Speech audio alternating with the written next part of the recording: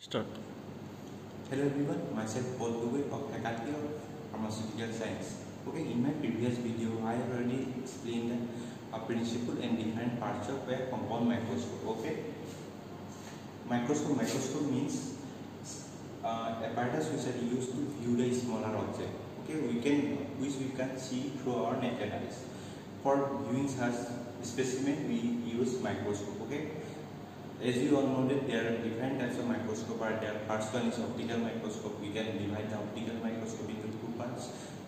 Two types. One is simple microscope and other one is compound microscope. In simple microscope, only single lens is used. In compound microscope, several lenses are used. Okay. Then electron microscope. Instead of light, in electron microscope we use beam of electron. Then we use now scanning probe microscope.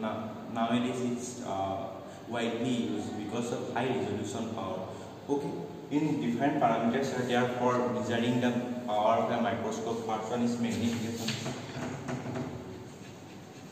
Magnification means in general magnification means zooming power. Okay, zooming power of a microscope. Then next one is resolution.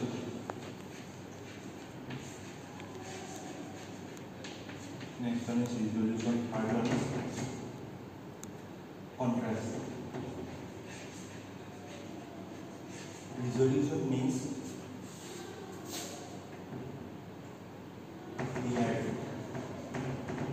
clear.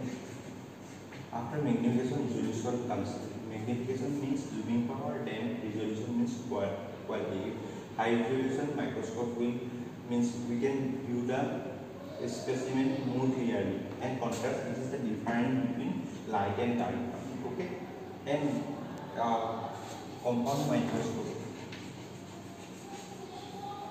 In the laboratory, we basically use compound microscope because it's easy to handle first, and it's a simple instrument, and we can see the different cellular organelles through compound microscope. Basically, that's why compound microscope is also called as biological microscope. Thank you.